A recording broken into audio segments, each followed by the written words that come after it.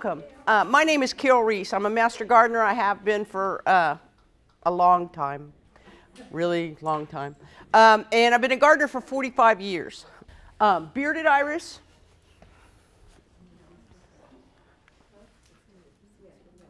Iris was the personification of the rainbow and a messenger for the gods in Greek mythology.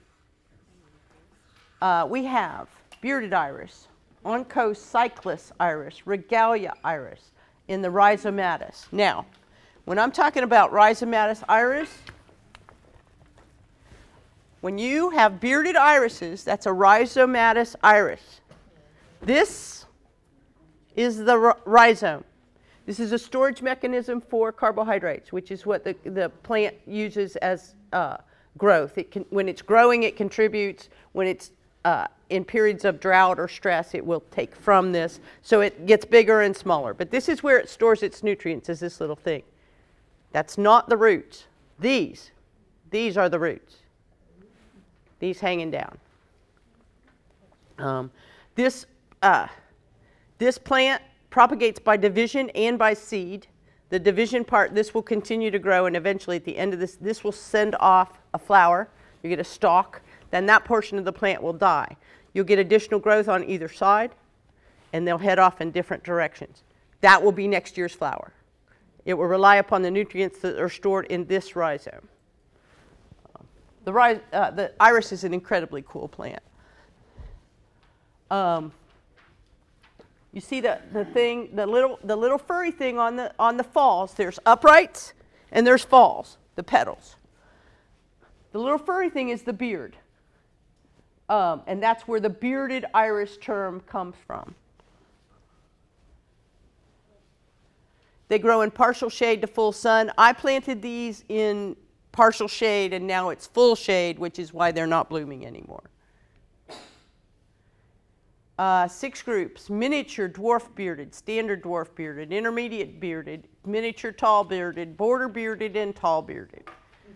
Some bearded irises rebloom in the summer or the fall. Whenever you have a rebloomer, that means that you're going to get a diminished bloom. Instead of having one big bloom in the spring or in the summer, you're going to get a medium bloom and then another medium bloom at the end of the season.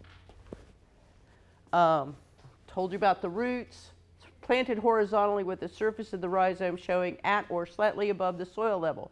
True roots are below the rhizome and dangle below it. In this area with the kind of drainage problems we look at, you want to build your soil up so you have a mound, and the iris being the mound. Eventually that mound will pack down quite a bit, but that will be for longevity. Your professional iris people usually mound their soil up and plant that iris like this. You plant it in the direction you want it to grow. This iris is going to grow this way. If you don't want it to grow that way, plant it another way. That's the opposite way of the root thing? Yes. Yes. Okay. Of the rhizome. Yeah. How deep do you plant them? This should be just below the surface of the soil, the rhizome. Okay. Now, when you plant these a lot of the time, you'll cut off this fan so it doesn't get caught in the wind and pull to either side. If it does pull to either side, it'll pull the roots up out of the soil. Should we do that when we do those? It depends on where you plant it. If you think it's going to be all right, you'll be fine. I've also taken twigs, a fork and a twig, you know, where you have a twig and it goes off like this. Well, I cut it, and stick it down like a little tent stake. I don't go through. I just lock it in place. And occasionally you got to replant them. That's just the way of the world.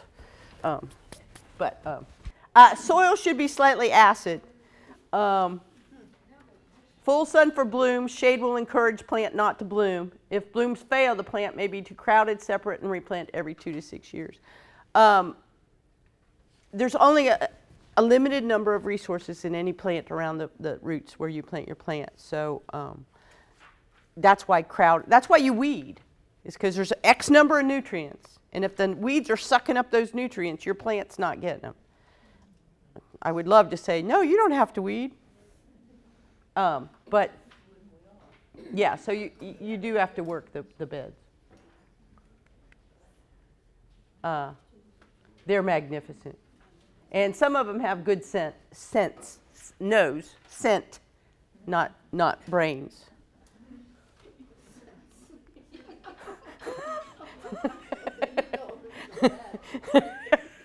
Plant in, okay, and these are early. This plant is early, and I'll be bringing more for y'all. Plant in July, August, or September. Full sun. I think that's because they tend to bloom in the coming weeks. That's when you'll see blooms. Well-drained soil. If soil is heavy, amend with organic material. pH is 6.8, which is slightly acid. Amend if necessary. Lime for acidic, sulfur for alkaline. And you can also buy fertilizer that have built-in pH adjusters. So you can buy fertilizers that will fertilize your acid-loving plants, like your azaleas, your camellias, your rhododendrons. It's built in. Water enough to keep the top 3 inches of soil moist. Do not overwater. Irises can take a ton of water in the spring, but come summer they won't like it. That's the case with a lot of bulbs. You can saturate them in the spring and they're growing and they love it, but come summer, if they're in a wet spot, they will rot. Fertilize with 10-10-10 in early spring and after bloom. Okay, there's your onchocyclus iris. Doesn't like summer rain, needs dry conditions after blooming. These are just your bearded irises, guys. There's even more irises out there.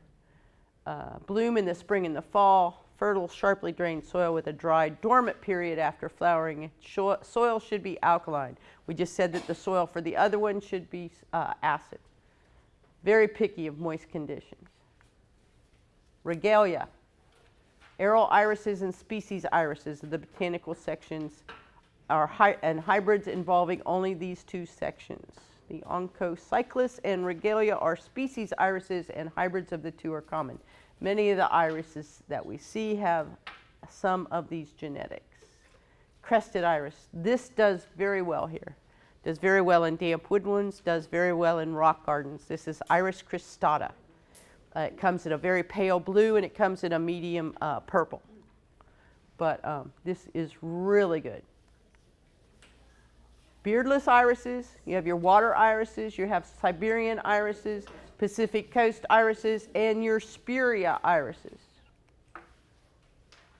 Siberians, they don't have a rhizome. They do best with cooler conditions, regular moisture, slightly acid soil. Blooms are blue, purple, and red-violet. One of the best ones I ever saw was something called chilled wine. It's such a good-looking iris. Chilled wine. Wine. And it was the prettiest iris. It was magnificent. Most attractive in established clumps. Spuria, we don't do much with those. Pacific coast, we don't do much with those, though they are pretty good looking. And water iris.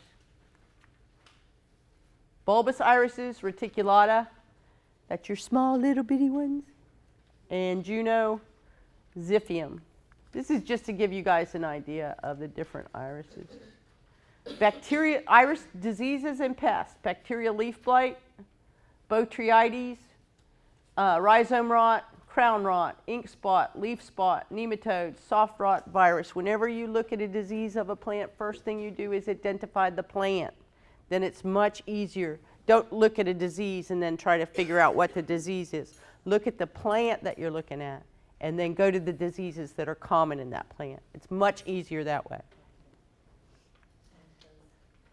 And I'm running up on time, so we don't need to do daylilies. We'll save daylilies for another day. I've bent your ear enough for one day. But I do thank you for your patience.